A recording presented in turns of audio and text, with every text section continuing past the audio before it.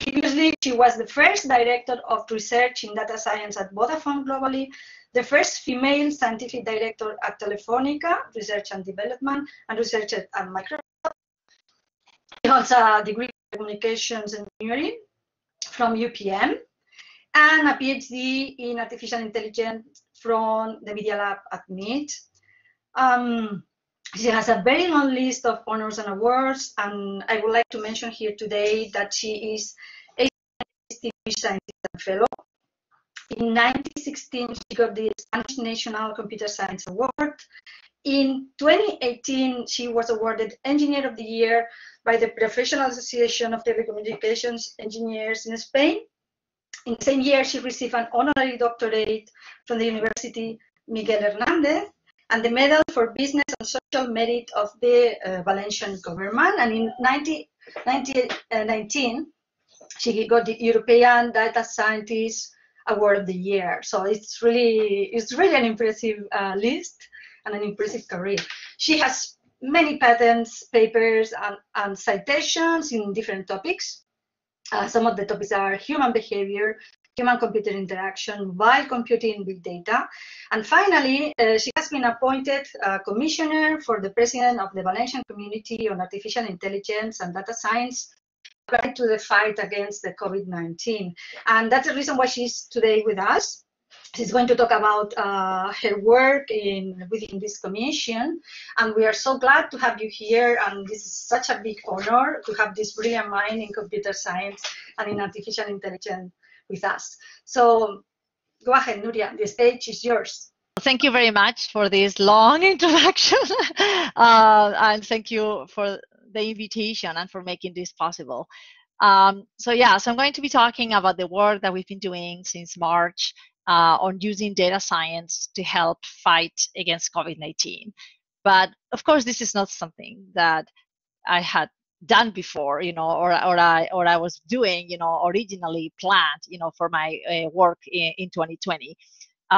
Before March 3rd, actually, I was very involved with ELIS. Well, I still am. ELIS is the European Laboratory for Learning and Intelligence Systems, and it's a non-profit association created in Europe by the machine learning community, motivated by the fact that the top talent in machine learning in Europe is actually not working in Europe, or is not working for a European institution. It's mainly working for American companies or for Asian companies.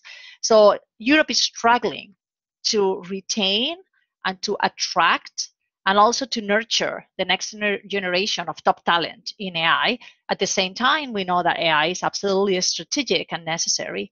So we decided to create this association to change a little bit the way things are done in Europe and to create an environment that would enable the top talent to choose to stay in Europe or to come to Europe. So one of the actions that ELIS launched was the establishment of ELIS units. ELIS units are groups of scientists that have a certain criterion of excellence and that also satisfy a number of conditions that make it really attractive in terms of the salaries and the freedom and the sort of like no teaching load, ability to make startups, sort of like all the barriers that exist right now. So try to remove them. So I applied for one of these ELIS units to be created in Alicante with the support of the Valencian government. And it was the proposals were all evaluated by independent scientists, like a committee that ELIS established, and it was one of the units that was selected. So I'm in the process of creating this unit as a non-profit foundation working on these three topics. And I'm just explaining this because I am right now hiring.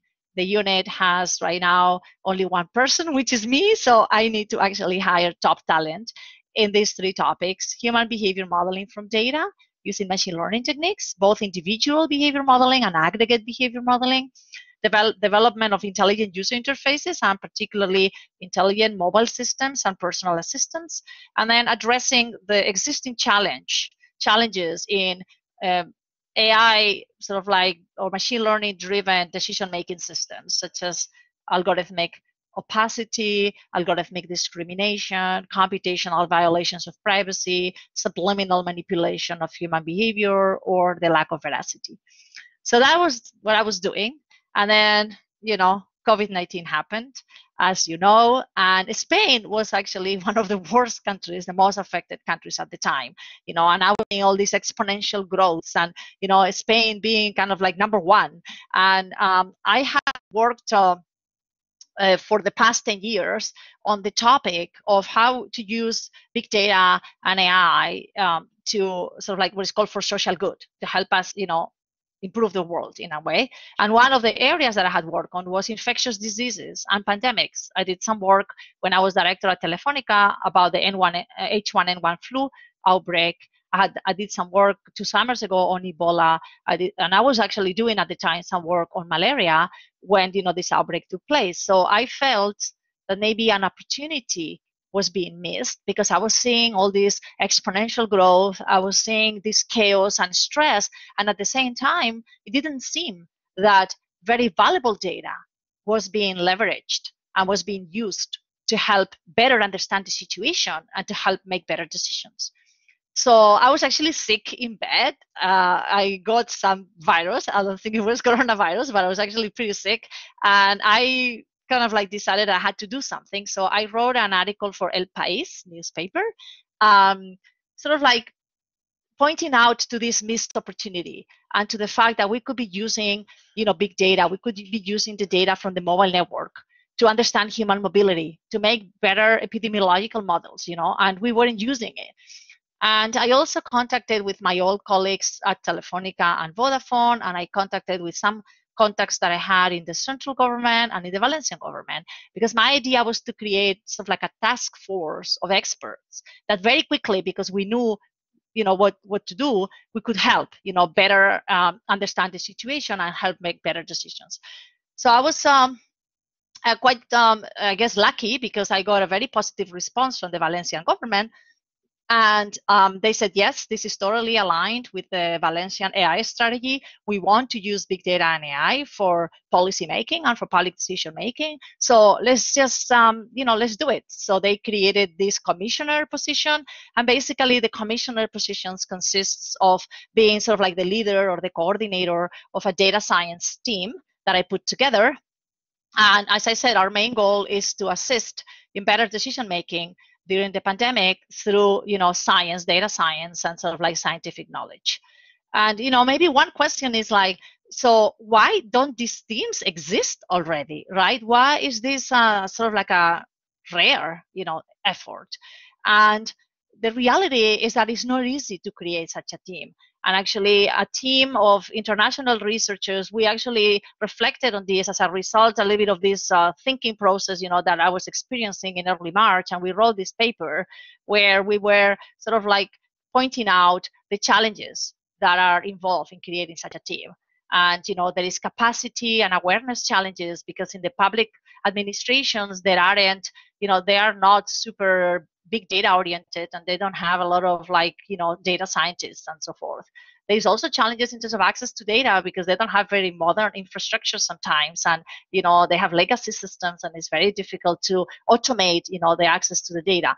There are concerns about privacy and data protection, but I have to say all the work that I'm going to present is being done with 100% aggregated anonymized data, so non-personal data. So you can do a lot of interesting things with non-personal data.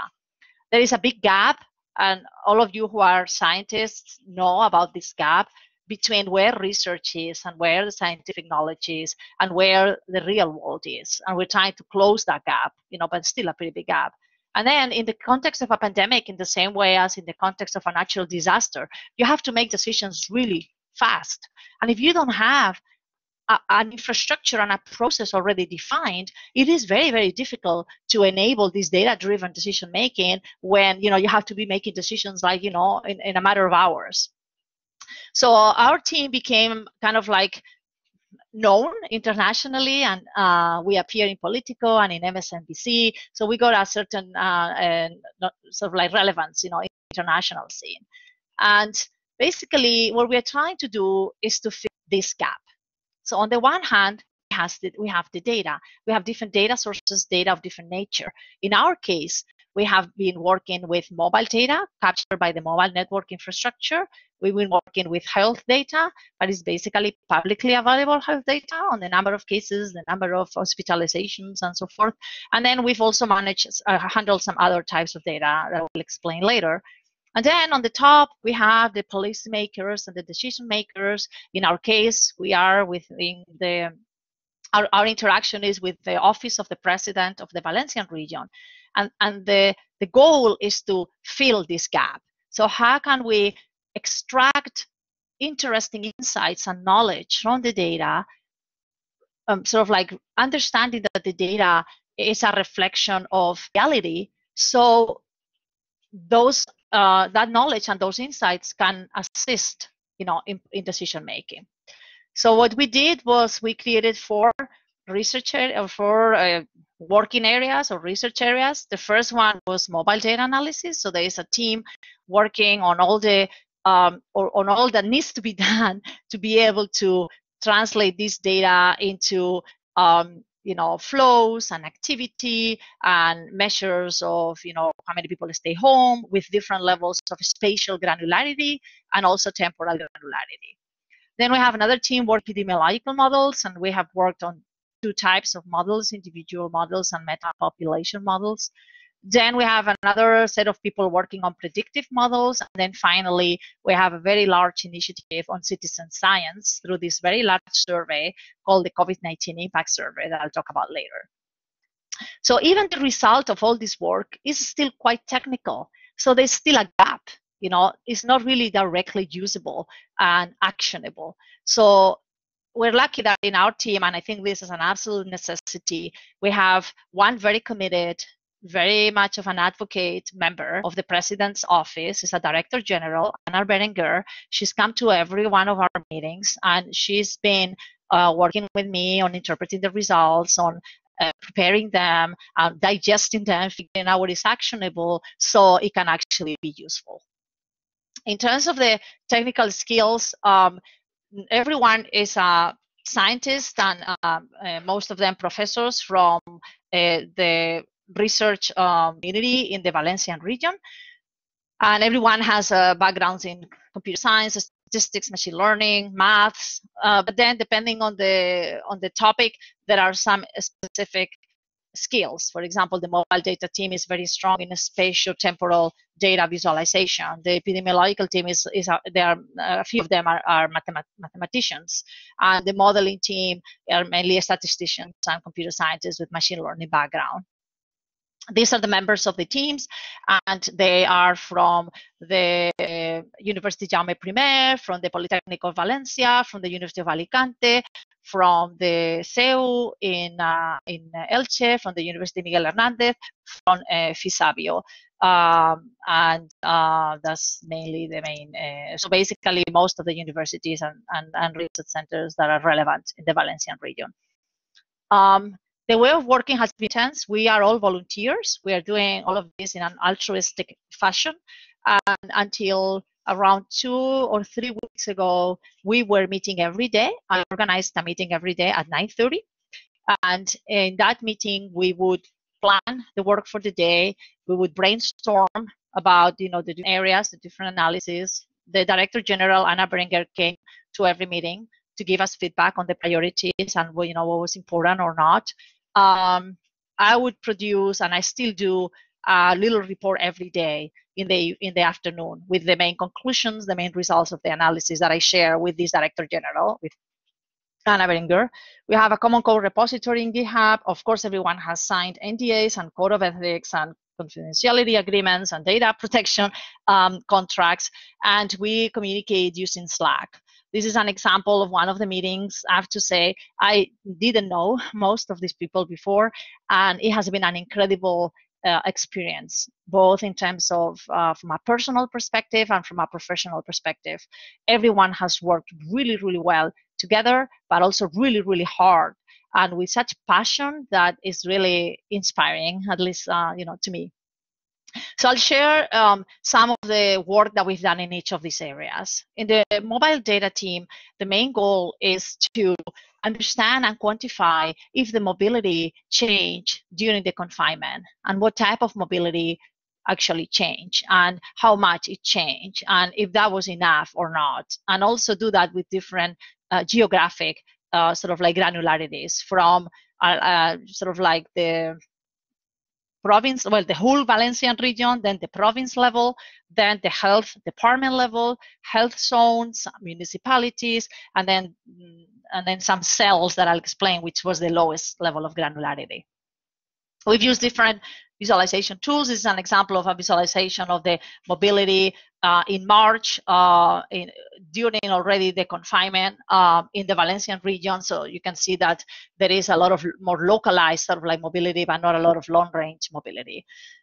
And these are some of the results of the analysis that we did. So the first one was in terms of the radius of gyration. So the radius of that gyration measures the radius of the circumference that covers most of the movements of a population. And in the context of the Valencian region, we observed a decrease in the radius of gyration of 65%, which was even higher than the average for Spain. That means that if before the confinement, the average radius was 10 kilometers, then during the confinement, it would be 3.5 kilometers. So people on average would travel 3.5 within a circumference of 3.5 kilometers radius. We also did a lot of work on measuring and understanding if the stay-at-home campaign actually worked, if people actually were staying at home.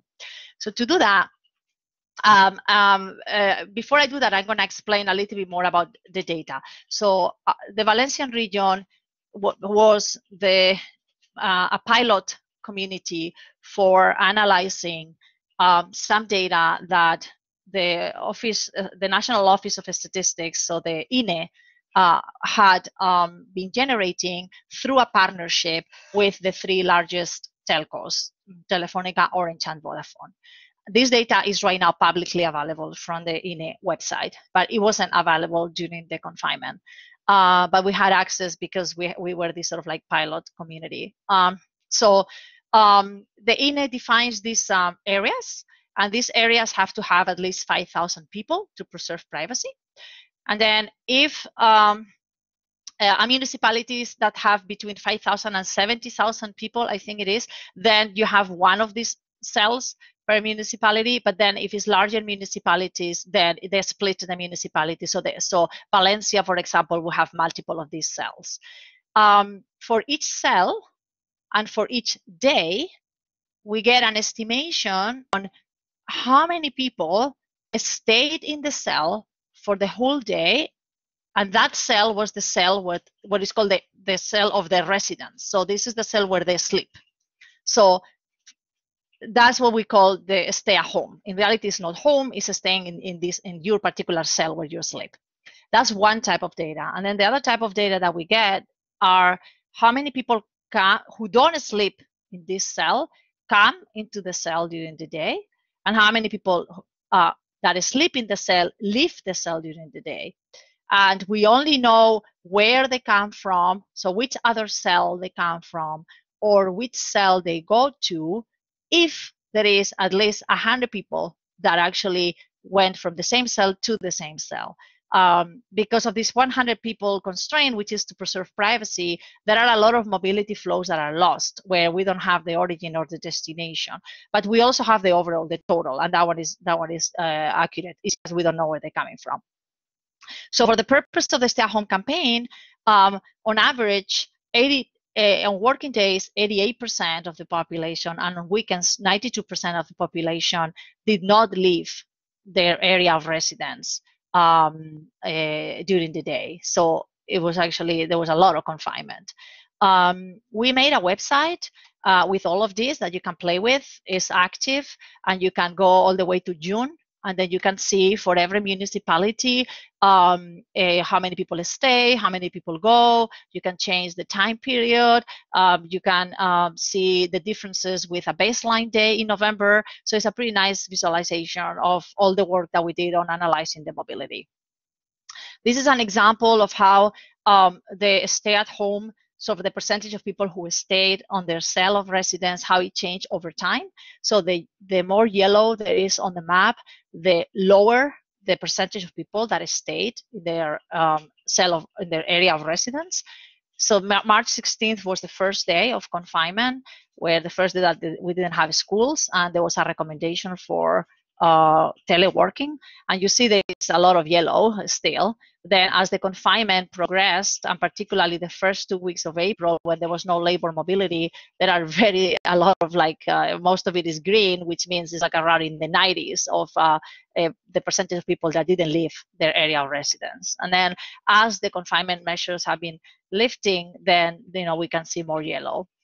We've also done the analysis at the Department of Health level, because that's the level that is useful and meaningful from the perspective of making public health decisions. Because these cells are pretty big, we call it a stay at home, but it's a very big home, because in many cases it's like the whole village, or even multiple villages if the villages are small. So we also deployed a very large citizen survey, as I explained. It's called the COVID-19 Impact Survey. And one of the questions in the survey was asking people, for which activities did you leave your home during the last week? And one of the activities was, or one of the answers was, I did not leave my home at all. And that is really my home. It's not my area of residence, but my actual building, my house.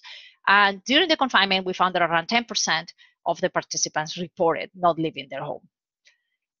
We also analyzed the labor mobility, and we analyzed it both using the survey data and the mobile data. So on the survey, we asked people if they worked last month or not. So if they were actually working, or they were unemployed, or they were students.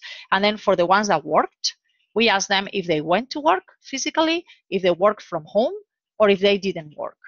And what we found was that roughly at the beginning of the confinement, and during the part when there was no labor mobility, there was around 30-something% of people who teleworked, and that percentage has gone down a lot now. For example, I think it's around 18% of people who report that they are teleworking.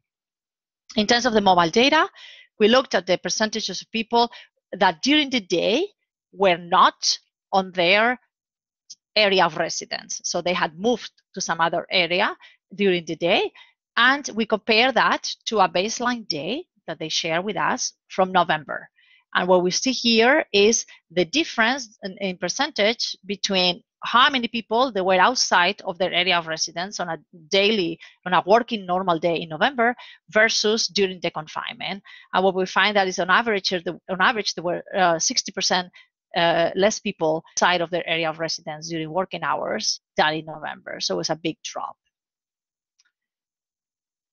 We built a lot of visualizations of these activity levels, and we can see the evolution over time. So this was the week of March 24th. There was still labor mobility, and we see the greener, the bigger the drop. We see that there are areas that there was a drop in the labor mobility, but it wasn't that large. It was around 20% less than in November. Then when we go to the first week of April, which is when there was no labor mobility, then everything became really green. Like there was almost no labor mobility. We did the same study for all the departments of health to understand how connected were between them, because we are building epidemiological models at the Department of Health level. So it's very important to understand if there is mobility between them. In fact, we used the mobility data to build a graph, and we ran a community detection algorithm on this graph to identify self-contained communities that will have a lot of inner mobility, but not a lot of mobility between them. And some interesting observation is that we found communities that were going across provinces, for example, the north of Valencia and the south of Castellón, even across autonomous regions. For example, the north of Castellón is actually quite connected to the south of Tarragona.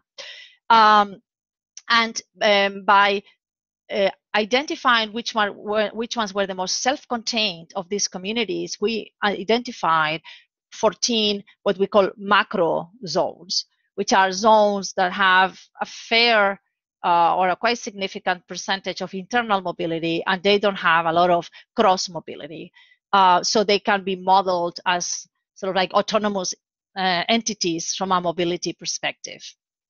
We also analyzed the tourism mobility because tourism is very important in the Valencian region. We did this at the very beginning of the confinement because then there was no tourists anymore. And we did find a significant drop in the presence of mobile phones that were not from the autonomous region of Valencia. For example, in Benidorm, there was a drop like 53%, like the first day of the confinement.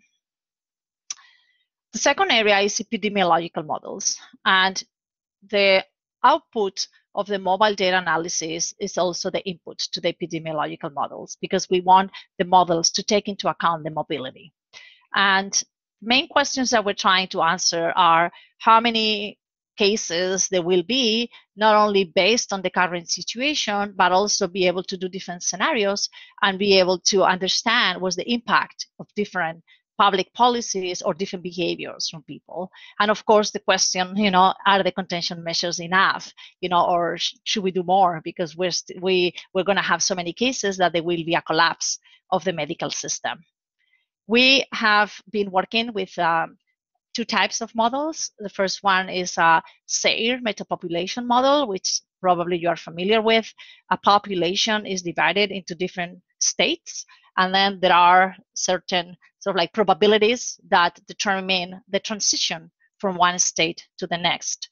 In the case of COVID-19, because in principle no one was immunized against COVID-19 in February, we assume that the entire population of the Valencian region is susceptible. And then as you have the first cases, those cases are infected people, and then you inject them into the system. And then these different parameters regulate the probability that a susceptible individual will be exposed to the disease, then an exposed individual will actually develop the disease, and then a person who develops the disease will actually recover. So all these parameters are defined for COVID-19 right now, and we used the values reported in the literature.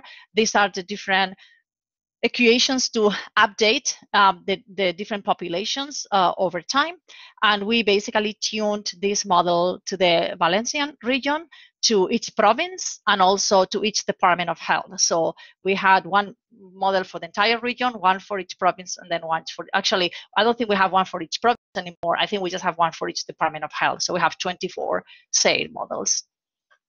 This is an example of like fitting some of the models. The blue line is the number of reported cases, and then the orange line is the estimation by the model. Taking into account that this is not the underlying number of infected in the model, because there are a lot of undetected infected people, either because they are asymptomatic, because they have very light symptoms, or even because there weren't enough tests at the beginning of the pandemic. So what we also did, and we will still do, is we automatically compute what we call the percentage of detection. So there is an underlying population that is infected, but only 10% of the infected are detected, or whatever it is. So this graph here shows our estimation of how many detected there would be in orange versus how many reported cases there will be, and it's a pretty good fit. We've also been working with adaptation of the REINA agent base, sort of like individual modeling, epidemiological model, and we fitted the model to the Valencian region, and we've been running both models in parallel every day to generate predictions of the number of cases, hospitalized, intensive care units, and so forth.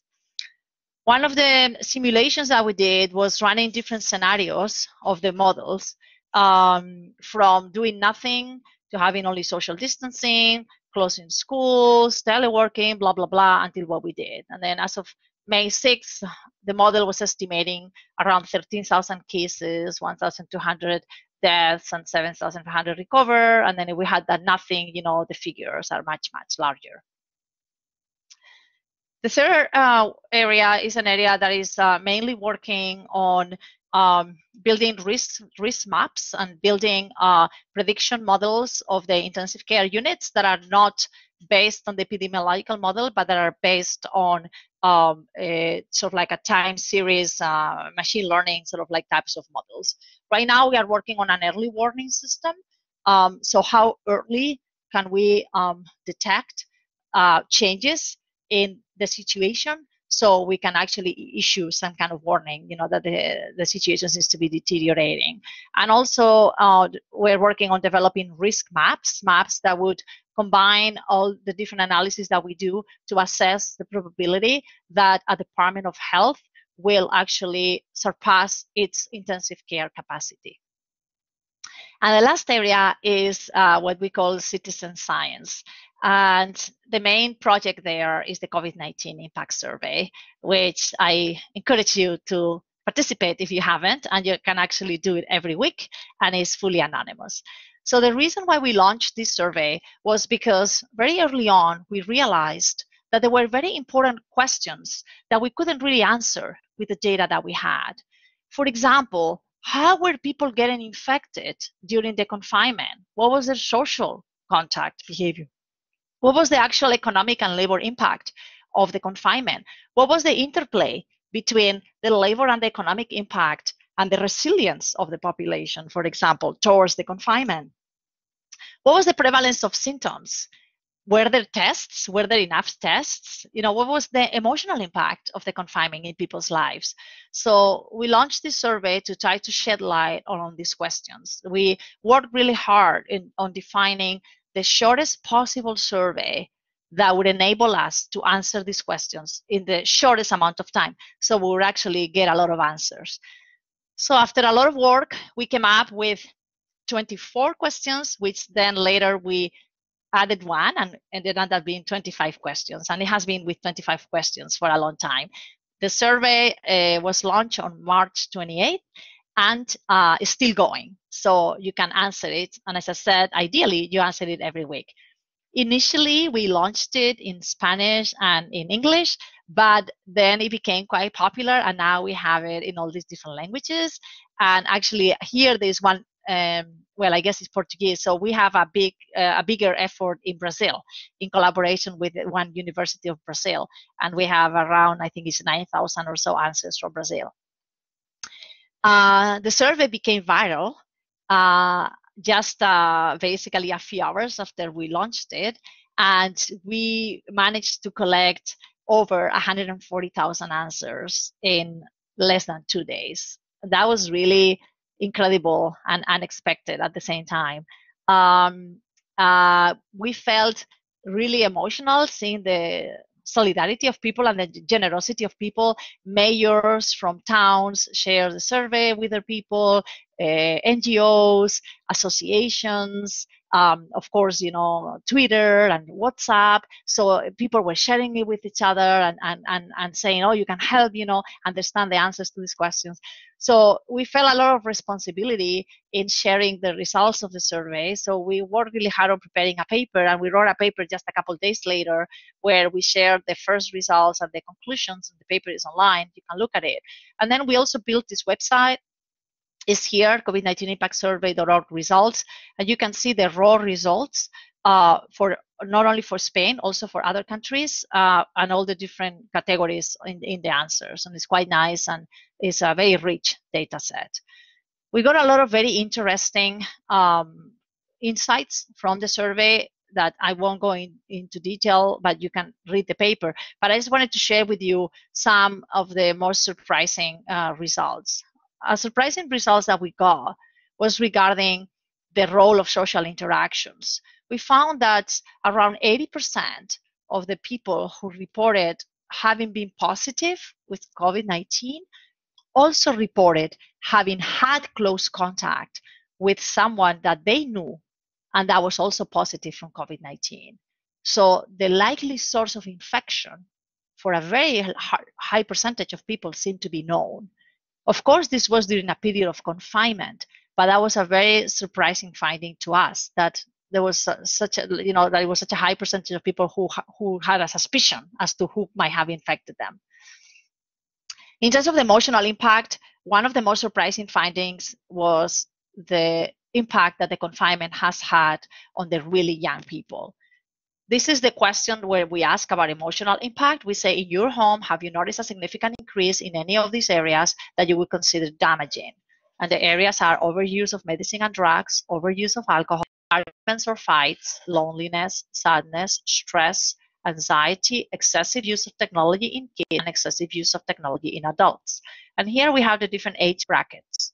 So the first observation is that the arguments in the home, the stress, the anxiety, the sadness, but even the loneliness are at the highest among the young people.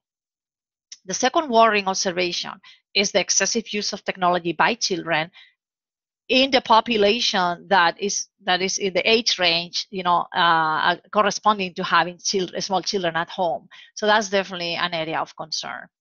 We've also analyzed the resilience of the population towards the measures over time. There is one question where we ask, for how long do you think you could continue being in confinement? And the options are 0 days, 1 week, 2 weeks, 1 month, 3 months, or 6 months. So the first surprising finding for us was that the most popular answer was 1 month. As you can see here, it was around 44% of the population or so. But even a month later, it was still 1 month. So it seemed that for a long time, almost for 2 months, I think the most popular answer was 1 month. Right now, the situation has changed, but it's been going down over time. And now it's much lower, actually. At the same time, the percentage of people who said that they would have low resilience, that would only be able to last, say, for 0 days or 1 week, was very, very low at the beginning, and it has been growing steadily over time. More interestingly, we also found a very significant gender difference between the people who said that they could last 6 months, where almost it was twice as popular for men than for females. So the males seem to be able to stay in confinement a lot more time, than the women. We also ask about what the perception of the measures by the people in terms of whether they thought the measures were enough, were too much, or they see that the government should do more. And the most popular answer at the beginning was do more. And then as the weeks have gone by, people think that this is too much, or there's already been done enough. We also looked into which ones were the key factors that impacted resilience. And we found that economic impact, severe economic impact, like not being able to pay the mortgage or not being able to buy food. Emotional impact, particularly sadness, anxiety, and stress. And then young age are the key factors that multiply by a lot the probability for people to say that they can't take it anymore. We also looked at the factors that influence people thinking that the measures were too much. And again, we find economic impact and emotional impact. But now, instead of having an age factor, we have a gender factor, where males are more likely than females to say that the measures were too much. We look at the economic impact per profession, and we find that hospitality was the most affected profession, which is actually a very important profession in the Valencian region, together with construction and commercial services. As I said, we are working on the risk maps and on other projects right now, but I wanted to share with you some work that we did in April in terms of herd immunity. So in the Valencian region, we reached the peak of infections on April 6th. And one question that we asked ourselves very quickly afterwards was, is there going to be a second wave? Is there going to be a situation of herd immunity or not? Herd immunity means that a very large percentage of the population, say 65% or 70% of the population, is already immune to a certain virus in this case, and therefore there is no chance to have a pandemic because so many people are already immune that the virus cannot really spread, and grow exponentially. So the question was, given that there were so many undetected cases and so many asymptomatic people, is there a situation of herd immunity or not, in the case of COVID-19? And so we tried to answer that question. Of course, the scientifically sort of like proven way to answer that question is by doing a seroprevalence study and taking, doing a blood test on the entire population, ideally, otherwise a representative sample, and then detecting whether they have antibodies or not for the virus of interest, in this case, COVID-19. The results, the seroprevalence study hadn't even started at that time. So we did it using other methods. So the first method that we did was we built a model based on the answers from the survey, because we ask about symptoms and we also know whether people reported being positive or not from coronavirus. And by doing that, we obtained a prevalence of around 2% in the Valencian region, which was very aligned with the results of the seroprevalence study. Another method that we used was from the perspective of the deaths. How many infected people do you need to have to explain the deaths that you observe? And we applied two different methods. And with the first method, our estimation was between 1.5% and 4%. And then in the second method, we go between 1% and 3% with the average value of 2.37, which was very aligned with the results of the seroprevalence study. And then the last method was using our metapopulation epidemiological model. The model, as I said, has a lot more of infected people that actually are reported. So we can compute this ratio and see how many really infected people there were. And according to our model, there will be around 2.3% of the population. So the answer in any case was no. We're actually really far away from herd immunity. So given that this is the case, we also did actually some other simulations on percentage of people immunized, and also what happens if we lift the contention measures and we don't do anything else differently. And of course, if you didn't do anything else differently, meaning the world was exactly the same as it was in February, which is not the case, then the models like explode and there's a big second wave. So luckily, we are not exactly like we were, in February.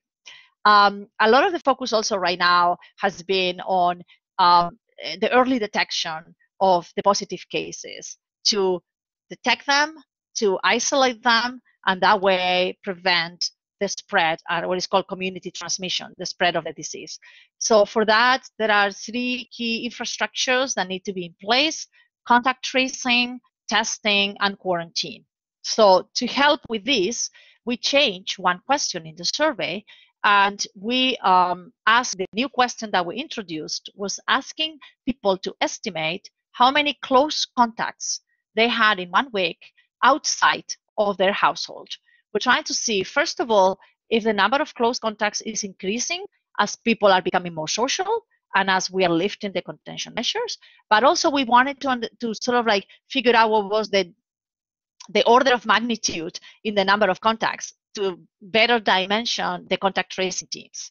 So we introduced a question the week of the 22nd of May, and then at the beginning that week, 31% of the participants reported having 0 contacts in the week from outside of the household, 0 close contacts. And this percentage has been going down over time. And then the percentage of people that report estimating having had between 10 and 19 close contacts in a week has actually gone up a lot. And the distribution also has sort of like become more like sort of like kind of like flatter around up to like 9 close contacts. And then we have this sort of like long tail of around 3-4% that have a lot of contacts. So looking at this, you would imagine that a special measure should be taken for these people because they seem to be, very social. So we looked at the professions, and we found that there are certain professions that have a much larger likelihood than others to report had a lot of close contacts in a week, particularly essential services, health and social, commercial, and actually public administration. So I think it would make sense to adopt special measures in these professions because they are the most likely to be spreading potentially the virus to a lot of people. Using the individual agent-based epidemiological model, we've also run simulations of the impact of contact tracing, from doing 0% of contact tracing to doing 100% of contact tracing. And it's quite interesting because we find, keeping all the other parameters the same, that even just doing 40 or 50% of contact tracing, so detecting 40 or 50% of the close contacts of an infected individual, and actually flatten the second wave a lot. And then finally, we are working on this patient funnel, and particularly we are very interested in this early warning system because we don't have a lot of time to react if we are all the way down here when we realize that things are becoming bad. So for early warning, we are using the answers to the survey. We are also using Google, like the trends, the Google Trends results, and we are hoping to use Twitter and Facebook, but this is very early work right now. And this is just an example of the decisions that we make every week on the prevalence based on the answers to the survey. And right now, everything is pretty flat, but we keep an eye in case we see that some of the trends are going up. So just to wrap up, I hope that I have shared with you a little bit of the flavor of this experience where experts, but also citizens, we are working together with, sort of like public policymakers to contribute to evidence-driven public policy making. And it's been a really enriching and a very positive and inspiring experience for all of us. Thank you. Thank you very much, Nuria, for your very interesting talk. Now we have questions. I can read this one, this very long, in fact, it's a number of questions by Jaime. He's asking, for instance, how does Google Open Mobility data compares to cell phone data? Sorry, how does Google Open Mobility data compares to cell phone data? Yeah, so basically the data captured by the mobile network infrastructure, particularly the collaboration with the INE, with the National Office of Statistics, is the most representative sample possible in terms of whatever they measure, because it's the data from the 3 largest mobile operators, and then the Office of Statistics actually extrapolates that data to the entire Spanish population. So in terms of biases, it's the least biased data. The issue is the data itself is quite limited, because the original reason why the INE had a collaboration with the 3 telcos was not because of COVID-19. It was a former collaboration that they had where they were exploring the value that this data had to help the INE make more accurate and more sort of like up-to-date census about labor mobility. The traditional way to estimate labor mobility is by doing surveys, and that is very expensive and it doesn't really scale. So they were hoping to see if by using the data from the operators, they could have a better assessment of labor mobility. And that's why, as I explained, the data that we have is very, very much targeted to labor mobility. We have, for each of these regions, we just have, I'll tell you the detail, I didn't tell you the whole detail. So the detail is, every day, so it's aggregated in a day, they determine what is the cell where people sleep, and then they look at the people that spend at least 2 hours in a different cell from the one where they sleep, and they pick the cell where they spend the most time greater than 2 hours. And the main idea is, if you live here, but you work in this other cell, then you will probably spend the most time in the place where you work. So we're only going to look at the cell where you spend the most time. Meaning, if I live here and I spend 2 hours, I spend say 2.5 hours here, and then I spend 3 hours here, and then I spend 5 hours here before I go home, they will only record this one, because they will think that's the one where you work. So it was very targeted to this labor mobility measure. So having said so, it's a very representative sample because it covers the entire population.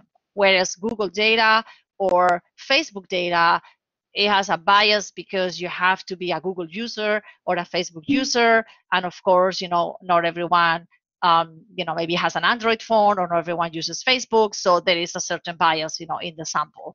So I think there are trade-offs. The Google and the Facebook data is way more accurate geographically. I mean, it's GPS. This data is not. We are talking about these cells. This data is sort of like very aggregated, especially and also temporally, is every day. But at the same time, because of combining the data from the three operators and the National Office of Statistics extrapolating, and they know how to extrapolate, I think it's a representative sample for whatever variables they are measuring. Yeah.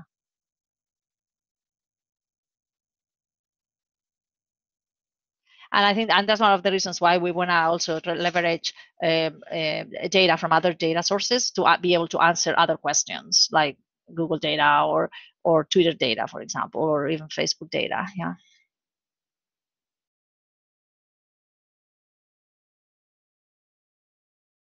Question by Manlio at the end. So we are still learning about the role played by asymptomatic, how you are taking into account for this while using the SEIR model.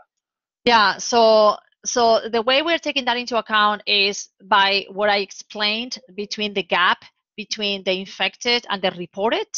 So we estimate that difference every day, and that difference accounts for asymptomatic, lightly symptomatic, and people who is just not tested. There are many reasons why people are not accounted for, right? And then the second one, we were talking about this earlier, actually, is like, how do we take into account human behavioral factors, like people wearing masks or people, sort of like awareness. So we have another piece of work that I didn't explain, where we automatically estimate the transmission rate, and we are decomposing that transmission rate into two factors, the mobility factor and the human behavior factor. And we don't know we don't have the details of saying human behavior because of social distancing versus wearing masks versus something else. But we think, okay, those two factors are important because with the same level of mobility, we are not observing the same transmission rate. So there's definitely a role that the human factors are playing. This is in the same model. And then in the agent-based model, the agent-based models are very, very detailed. You can actually detail the behavior of each of the agents, and there's one agent for each citizen. But the problem is they're very, very complex, both computationally, but also to get them to work, because they have so many parameters that then they have to actually explain reality. So you need to fit the model to the real data, right? So we have a little bit of a social behavior in the agent-based model, but it's a very simple, we have a contact, actually, matrix by age group in the model, but it's the same. We are not changing it over time. So that's another area of work. That's a good question that you're asking. So there is a lot of unknowns still that make this very hard. I mean, it's difficult to have a model that fits the data really, really well, like every day, because there are issues even in terms of the testing protocols and how the cases, are being sort of like computed. And that's why we prefer to have an underlying number of cases that our model thinks that there are, and then we just adjust the detection rate, because the detection rate is what is really changing. It's not the real number of cases. It's just that they're being measured in a different way, depending on whether you're counting PCRs or you're counting PCRs plus fast tests, or how you are counting the cases. Yeah. And then the other thing that I didn't talk about, but I think this is an interesting result, is when I said that there are three big pillars for the second wave, which is contact tracing, testing, and quarantine. I didn't explain this, but it's a very important piece. According to our survey, 40% of the participants in the survey report not being able to put themselves in quarantine. So if you identify the contacts of a positive case, and then you tell them, okay, you need to put yourself in quarantine because that's the way to break the chain of infection, and 40% of them, they are not going to be able to put themselves in quarantine, you have a problem. So we need to figure out how to help these people to actually self-isolate. And the reasons are, the number one is because they share the home with other people and they cannot move outside of their home, or because they have to take care of people. They have to take care of their children, or they have to take care of elderly. Then the second set of reasons are economic reasons. People not being able to afford economically being 2 weeks out of work, or people not being able to take a medical leave, or even people fearing that they will lose their job if they take a medical leave. So we need to fix that. And then the third set of reasons are psychological reasons, mainly people telling us that they cannot see themselves confined for 2 more weeks, or fear of stigmatization by their community. So I think this is a very important element, because we are coming from the assumption that every positive case and every suspicious case will be able to isolate themselves for 2 weeks. And our work is showing that a lot of them won't. And that's why I think it's an important to slow down, or at least flatten a little bit more, like the second wave. Yeah. Okay, Nuria. Can you hear me, Nuria? So social bias in the survey. So we actually know we reweighted all the data. So we took the statistics data from the INE in terms of gender, age, province, and professions, and we reweighted all the data to make it match the distribution of our survey, to match the distribution of the Spanish population. So in the paper, that is the preprint that you can access, all the results are reweighted and extrapolated to the population. On the website that I showed, the results are not reweighted, it's the raw data. So it is not the Spanish population, it's the respondents of the survey. So when you look at the demographic distribution of the answers, you will see that there are more women than men, for example, so there's a gender bias, but we correct for that on the paper and in the sort of like conclusions derived from the work. Having said so, the sample is so large that actually the differences between weighting and reweighting were actually minimal, but we reweighted everything for the paper. But that's a good question.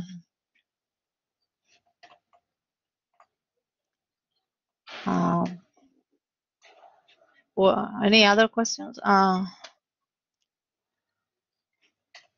There was a question by Carmen that was, I love the idea of scientists making an effort to get closer to decision maker without, but what is your impression about their appreciation of your work? So working so close. Yeah, so I think they appreciate it a lot. Actually, they want the work to continue, but one of the challenges is how sustainable it is, working so hard, so many people, sort of like completely for free. It's not very sustainable over time, because people have to eat, and the scientists also have to eat. And so they are trying to figure out a more sustainable way.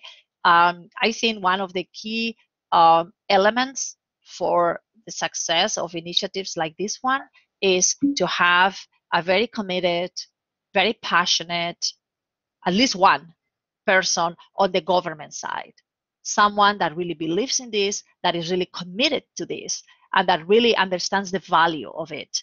And we were lucky to have that, because this Director General, Anna Berenguer, is, as I said, she came to every meeting. Having someone from the government to come to every daily meeting in the team. But it wasn't just the meeting. It was like I had many meetings with her every day for a long time, hours, talking about, what can we do and this and that. So I think that was one of the key elements. And then the other one was, I'm really amazed by the team. I mean, the team is amazing.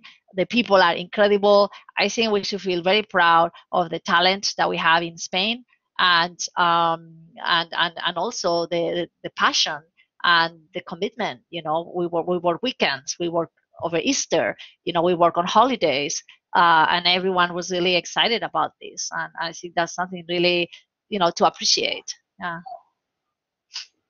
Okay, Nuria. Now I have a question myself. What is going to happen next?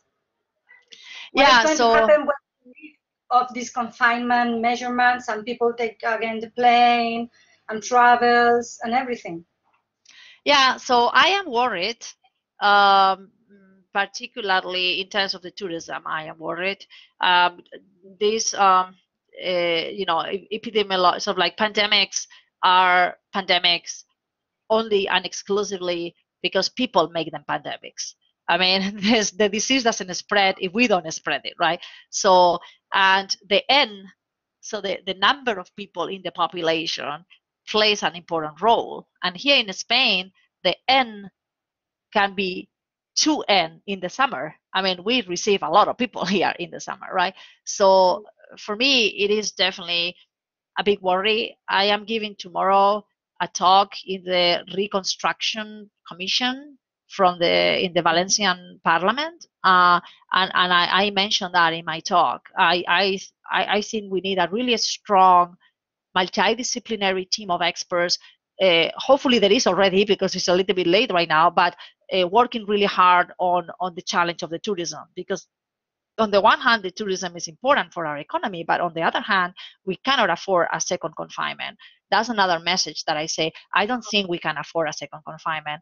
I don't think we can afford it psychologically, and I don't think we can afford it economically, financially. I think it would be devastating to have a second confinement. So my view is we need to avoid a second confinement. And we know that with high likelihood there's going to be a second wave. So the focus for me would be, how do we minimize the impact of the second wave? Because the confinement strategy should not be what we have in mind as the way to minimize the second wave. I think we need to do everything possible to avoid having to do a second confinement. And that's why I put so much emphasis on contact tracing, on testing, on quarantine, and also on special measures for special populations. I think we need to be very, very rigorous with homes. We have to be very rigorous in hospitals, and we have to be extremely protective of healthcare personnel and essential services personnel.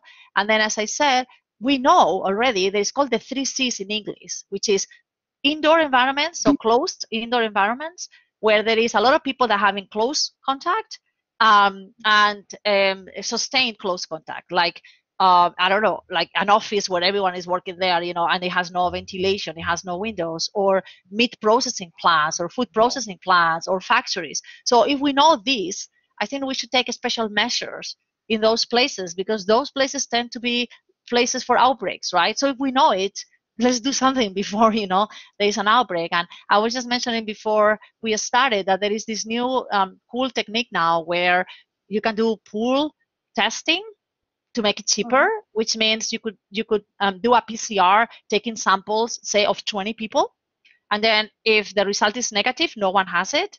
If the result is positive, one of the 20 at least has it. You don't know whom, so then you need to test the 20, but at least it's a way to screen in a much more cheaper way, right? And maybe we need to do stuff like that, in factories, in nursing homes, to minimize the probability for outbreaks. And then the other important issue is, we know that the impact of the disease is very different depending on your risk factor and on your age. So if we are able to have measures that protect the people at risk, the fact that a lot of young people get it, statistically the impact should be minimal. They wouldn't need to go to the hospital. They wouldn't need to be in intensive care. All they need to do is isolate themselves to avoid infecting other people. So I think that's fine. The goal is not to surpass the capacity of the healthcare system, and of course avoid unnecessary deaths. But for young people, usually the disease doesn't give any complications if you don't have any risk factors, at least for now, all the data that we have. Yeah. Okay, I see. So Alvaro Corral is asking, so we cannot afford a second confinement in October, November? So your opinion is that we cannot afford a second confinement, right?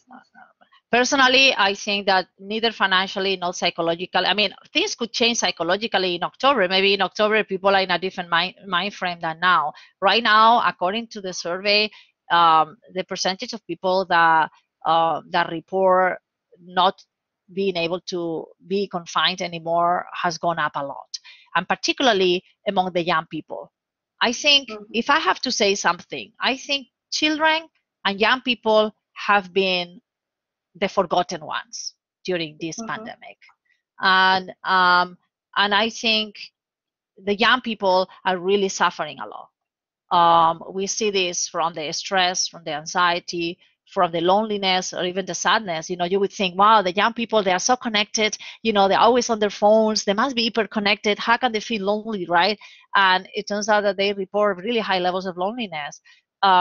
So I do worry about this, and that's why I think a second confinement should be like the last resort, really. I mean, we know what is happening right now in Beijing. They are doing a second confinement. A number of places. Korea is like super ultra controlling of what is going on.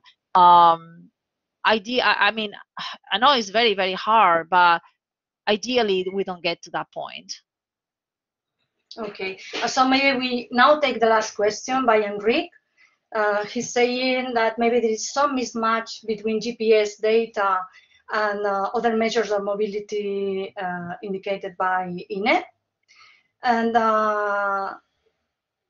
he's asking these issues regarding tracking with phones without GPS that put a lot of doubt on short distances, if this problem can propagate until the kilometer scale. Okay, so I think the reason why the Apple and the I think Google or Facebook mobility data that indicate confinements around 70%. I think it depends on the spatial granularity that we use. As I said, in the INE, the area of residence is pretty big. So movements in the area of residence are not taken into account. So if the area of residence is pretty big, and I move a lot inside my area of residence, but it's invisible to that particular type of data, right? Whereas that's not invisible to the GPS. And I think that's why, as I explained, we are complementing it both with answers from the survey, and also we have to understand that concept that our spatial resolution with the INE data is these cells that they define, these areas, right? Any movement inside the area is invisible, whereas for a GPS chip, that is not invisible. You see those movements inside the area, and I think that's why. So it depends on how you define confinement, basically. Okay, so Nuria, thank you so much for your very nice talk. We know that you are very busy these days, that this pandemic is keeping you very busy. So we really appreciate your time and this talk that you shared with us. So thank you so much. Pleasure. Nuria. Thank you for the invitation, and thank you for all the questions. Okay. I love them.